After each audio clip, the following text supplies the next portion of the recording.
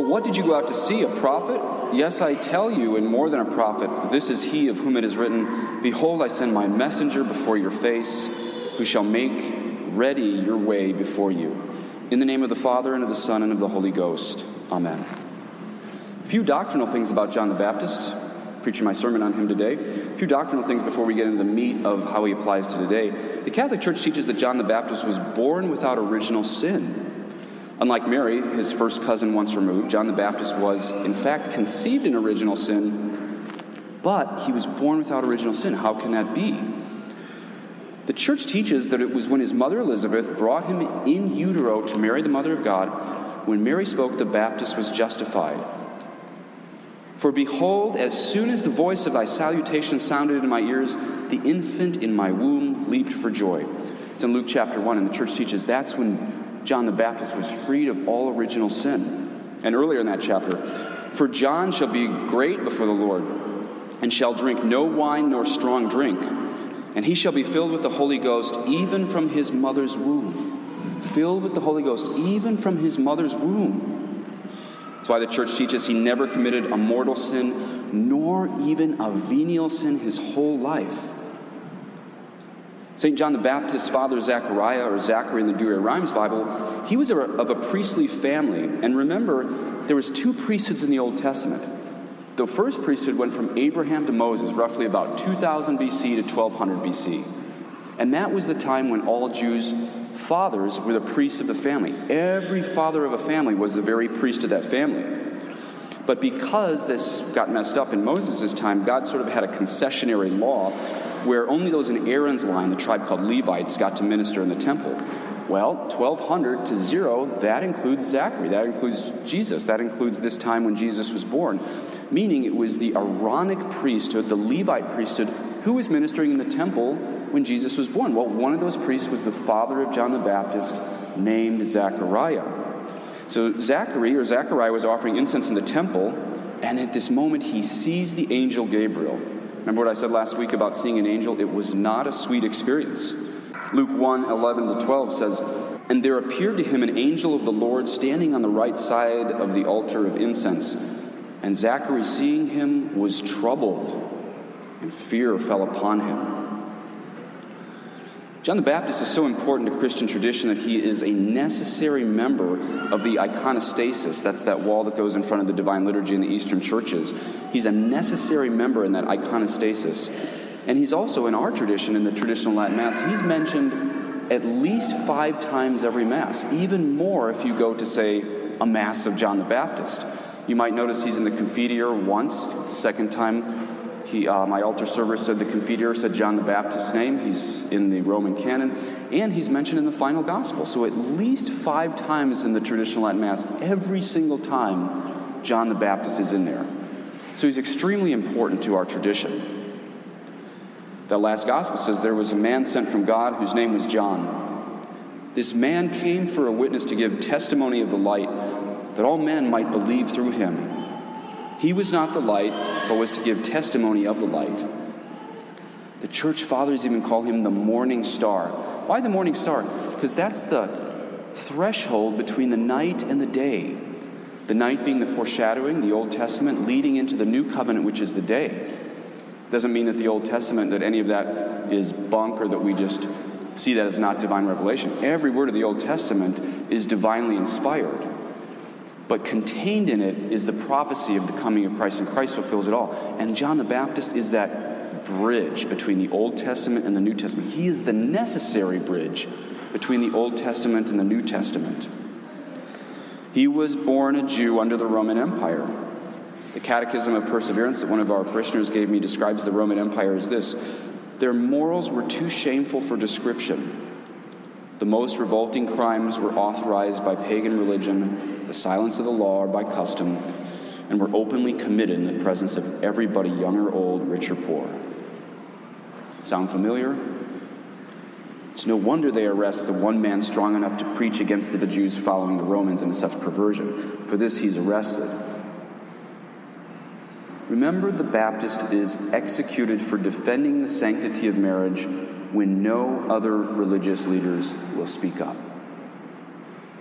John the Baptist is executed for defending the sanctity of marriage when no other religious leaders will speak up. Today in the Gospel, John the Baptist is already in prison for this. He sends his friends to Jesus to say, "Are you he who is to come, or should we look for another?" The church fathers say that the Baptist's faith was not wavering, but rather the Baptist was teaching his disciples or his friends. What was he teaching them? The church fathers are clear that John's faith was not faltering when he sent the disciples to Jesus from prison today.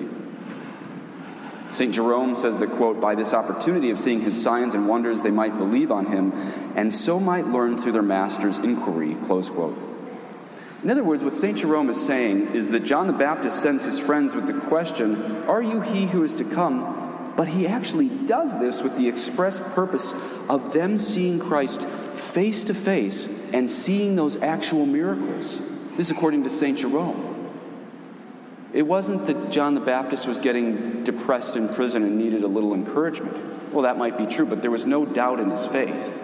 He sent him on so his disciples could see that Christ was the one fulfilling everything, according to St. Jerome. And I agree with him. This is how strong John's faith was, even alone there in prison. It shows that we can have depression and emotional problems and everything else and still hold on with our faith. As Cardinal Newman said, 1,000 difficulties does not equal one doubt. We can have a lot of difficulties in our life, and that doesn't mean we have to voluntarily doubt. You see, John the Baptist was not some raving homeless man like the movies make him to be. Even his fire was gentle, say the mystics who saw the life of Christ.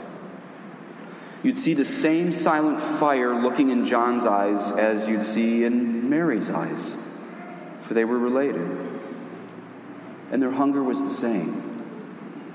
The mystics tell us that no one prayed harder for the coming of the Jewish Messiah than Mother Mary. And right behind her was John the Baptist in this desire. The Romans were breathing down the neck of the Jews, and yet all the prophecies were coming true that a Messiah was being born into the world. Not just the Jewish prophecies. In fact, the whole world was longing and ready for Christ.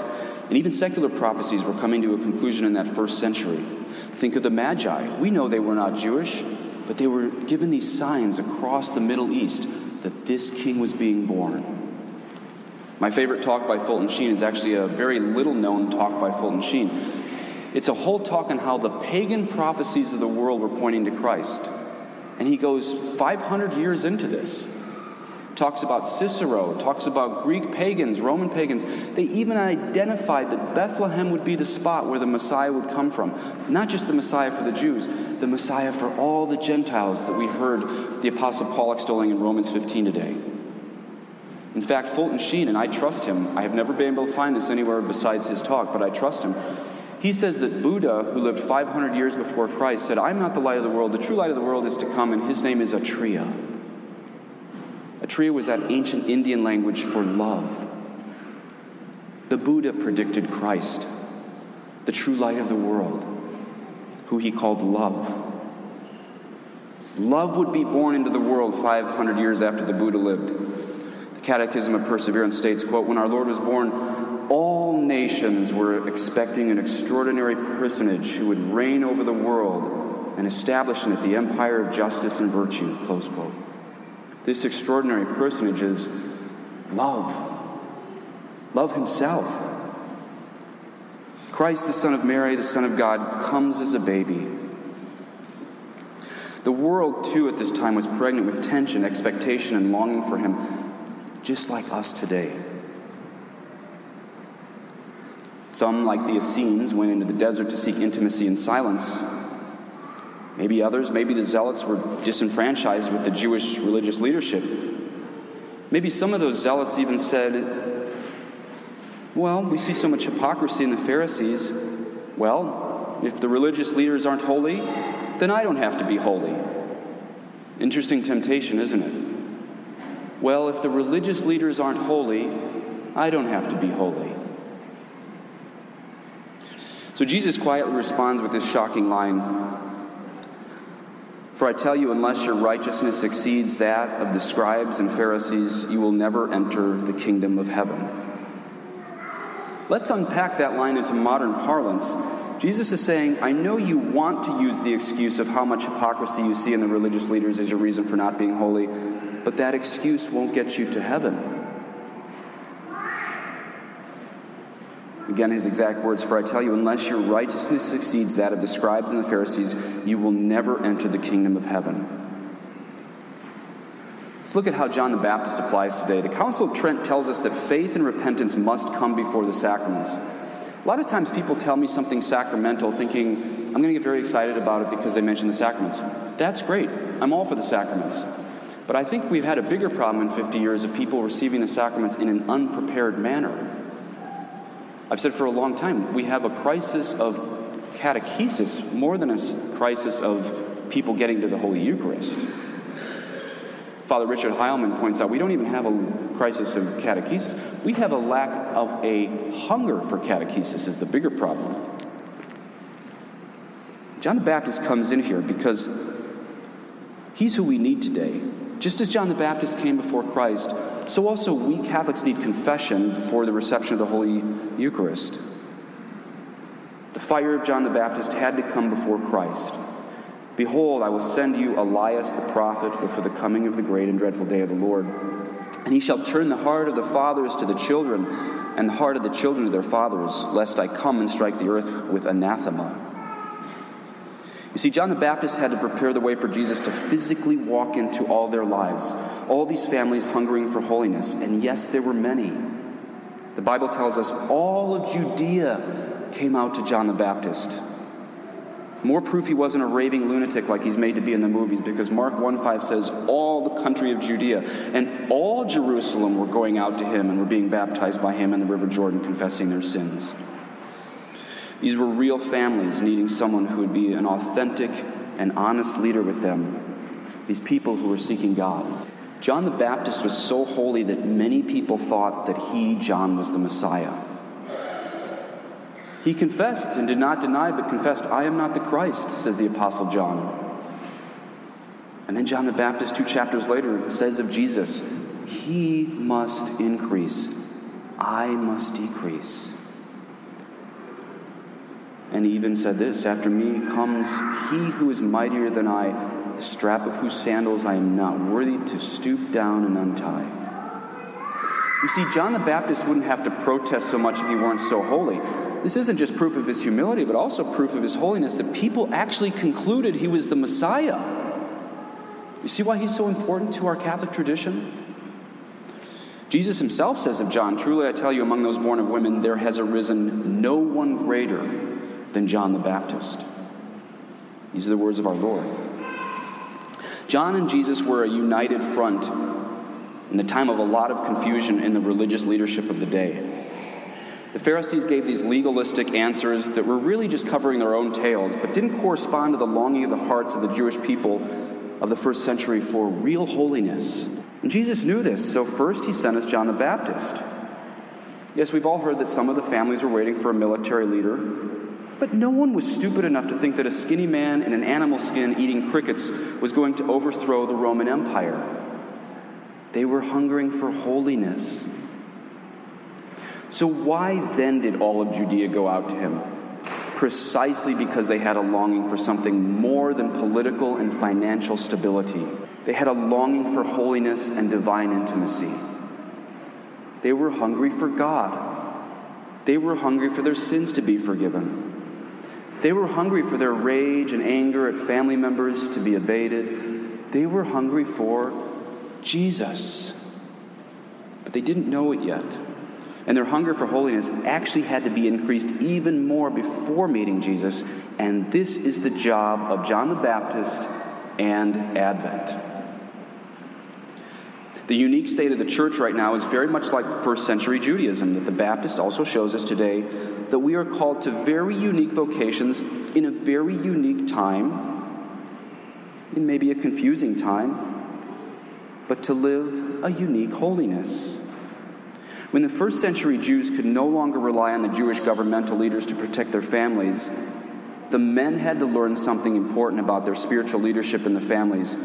And John the Baptist actually brought this to light. So since John the Baptist spoke specifically to people, I want to speak something specific to the men and then specific to the women, and then specific to the children. He never gave ambiguous teachings. It was always very direct, like to the soldiers. So let's look at the men. Remember that John the Baptist's father, Zechariah, was in the temple like the Levite tribe of the priests before him, all the way back to Aaron. So the obvious question is, why isn't John the Baptist there in the temple all through the New Testament? Well, one theory is that the Baptist is already foreshadowing the priesthood of Melchizedek fulfilled in Christ. That original priesthood, way back before the Aaronic priesthood, was when every father was the priest of his family. Another theory, but very similar, is that the Baptist priesthood reflects even that of Adam in the garden before the fall, when Adam was called to guard the garden and his wife from the ancient serpent. Either way, John is showing a way of holiness that goes back even more traditional than the Pharisees' games of that law, these games that were only made for their own comfort and popularity. But John's not after popularity. He's after holiness. And like Adam, John the Baptist's temple was the entire dome of the cosmos, protecting his family under the stars from the ancient serpent. Remember, when Jesus died, the veil of the temple torn had an image of the stars on it, showing that the divine sacrifice reconciled all of creation with the living God. And in a certain sense, John the Baptist is preparing people for this, living the priesthood outside, literally outside of the River Jordan, protecting all his spiritual children. So when that veil breaks, they will be able to come streaming into the Catholic Church. Protecting his spiritual children, obviously spiritual, not physical since he's celibate, but protecting them from the evil of sin so they can know the Savior in honesty and in purity. And that is the calling of you dads out there, to protect your children from evil. Not to make excuses that priests are not teaching the truth so you don't have to either, but to live the original priesthood of Adam, protecting your family from the evil of sin. Where Adam fled in fear, John the Baptist and Jesus succeed in giving their life for their spiritual children. Because harder for us, I think, than dying for our children, spiritual or in your case physical, is living for them. This is what we need from you fathers. It's not to lock your children away in fear, but to equip your children against a world of sin so that they can know the Savior in honesty and purity. I'm not going back on what I said before, remove all the near occasions of sin like smartphones. I didn't have a smartphone until I was 36. But equip your children against a world of evil, of sin, so that they can know the Savior in honesty and purity. So many Catholic kids, all the way from the charismatic world to the traditional world, leave the faith when they grow up.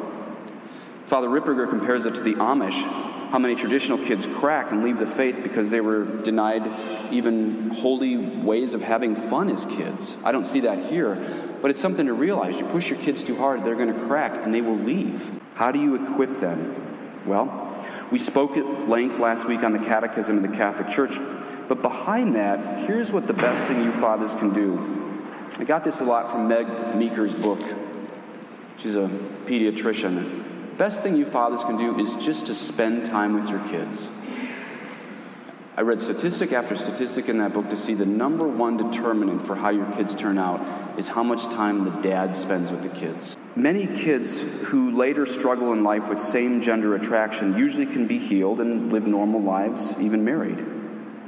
But the ones who enter alternative unions, so to speak, were usually love-starved at home. Not always, but frequently boys from their dads, girls from their moms. Yes, the kids nowadays growing up did probably not want to end up offending God so badly, but they were love-starved from a parent and did not know how to deal with it because often they had something missing in their life. This is not always the case, but it's sometimes the case.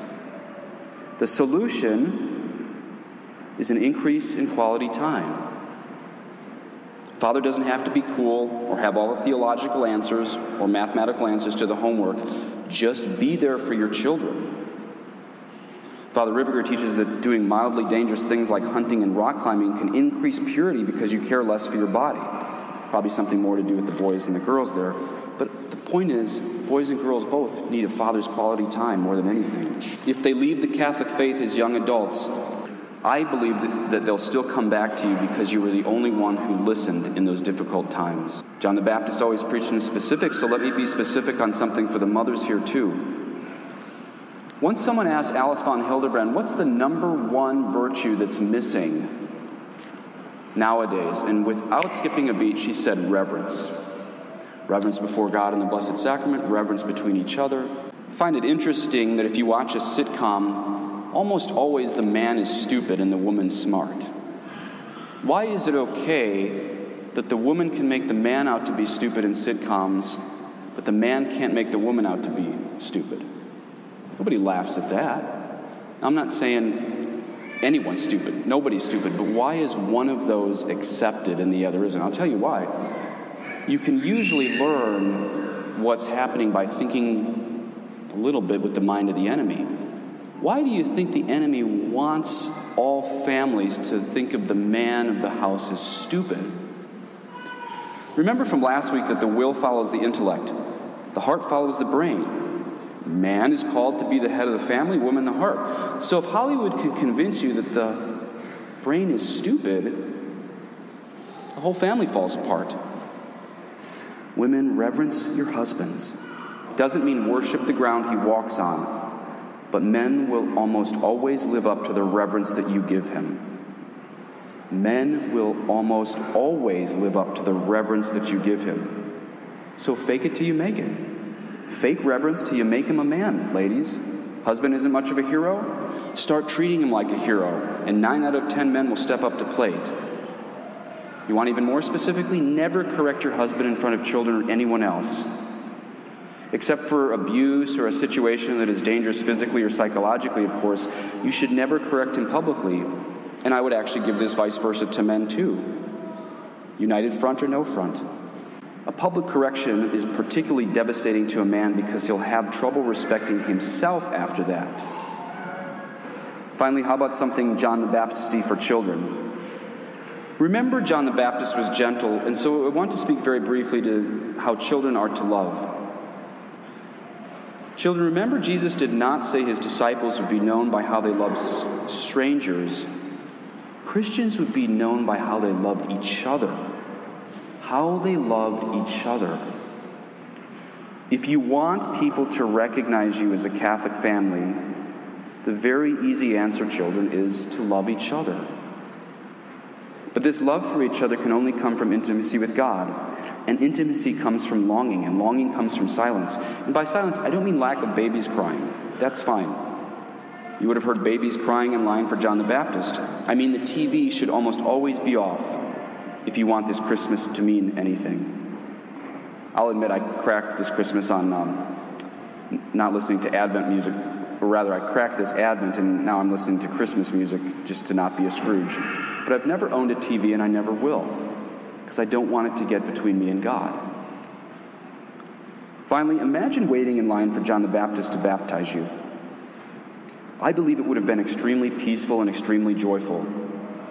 But joyful doesn't mean there would have been joking in line or, like I said, acting goofy. There would have been intense longing to begin a new life for God, manifested in a deafening silence. Imagine preparing yourself for your next confession like that. How would you prepare? What would it be like waiting in line? Would you cushion your language to sound pious? Or approach the divine physician naked and vulnerable? St. Alphonsus Liguori said something like, if he were in line and there were 2 confessors, Jesus Christ and your average priest, it wouldn't matter to him which of the 2 he got, because either way it would be Jesus forgiving his sins. This Advent, we should hand over our sins in great hope that our coming Savior is greater than the worst sin a human could commit. This Advent, we should hand over our sins in great hope that our coming Savior is greater than the worst sin a human could commit. This Advent should instill in us feelings of intensity and peace. Everything we're supposed to feel this Advent as we long for the one and only Savior of the human race. In the name of the Father, and of the Son, and of the Holy Ghost. Amen.